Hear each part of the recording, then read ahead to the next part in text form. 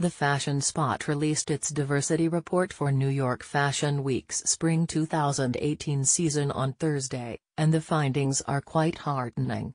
After surveying 94 shows and 2,601 model appearances, the report revealed the most diverse season yet. Not only did racial diversity on the runways reach an all-time high, but there was also an improvement in plus-size, transgender, non-binary and over 50 representation. For the spring 2018 season, the Fashion Spot reports that 36.9% of those on the runway were models of color, an increase from 31.5% during the fall 2017 season. For comparison, for spring 2015, that number was only 20.9%.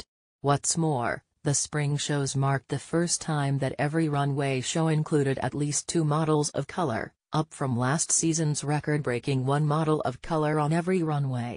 The Fashion Spot also reports that for the first time, there were 31 transgender or non-binary models that appeared on the runway. Perhaps it's telling that model Teddy Quinlivan, a staple at the New York shows, chose this season to reveal her transgender identity publicly. With labels like Christian Siriano and Chromat prioritizing body diversity in their shows, that category experienced a major improvement as well.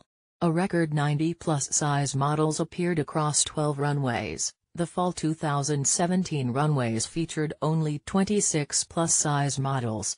The category in the report that experienced the least drastic change was aged, or over 50, models, of whom there were 10 for the spring 2018 season, as compared with 6 for fall 2017. So what does all of this say about the industry's progress when it comes to diversity?